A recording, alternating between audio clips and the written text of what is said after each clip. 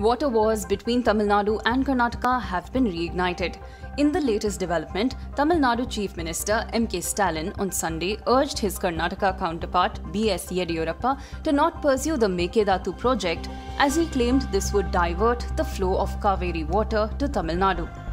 Stalin wrote in a letter to Yediyurappa, the proposed Mekedatu project would impound and divert the first component of uncontrolled flows due to Tamil Nadu, which is the flows coming into the river Cauvery from the uncontrolled catchment of Kabini sub-basin downstream of Kabini reservoir, the catchment of the mainstream of Cauvery river below Krishna Raja Sahara, uncontrolled flows from Simsha, Arkavati and Suvarnavati sub-basins and various other small streams.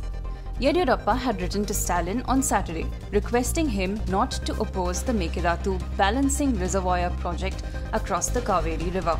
The Mekedatu project has long been a point of friction between these two states.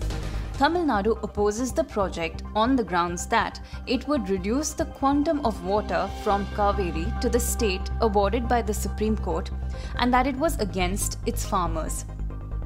Karnataka governments, whether they be Congress or BJP or any other party-led, have been pressing for the Mekedatu project since they want to store excess waters during the monsoons and release it in the dry months.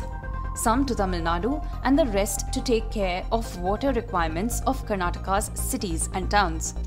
Karnataka stresses that the project will not affect water flow to Tamil Nadu and nor will it be used for irrigation. The Mekedatu project was originally mooted in 1948 and Karnataka has been pursuing it since the 1960s. The topic is revived time and again only to be relegated to the background. A lot depends on both states reaching an amicable solution. Subscribe to Oneindia channel and never miss an update.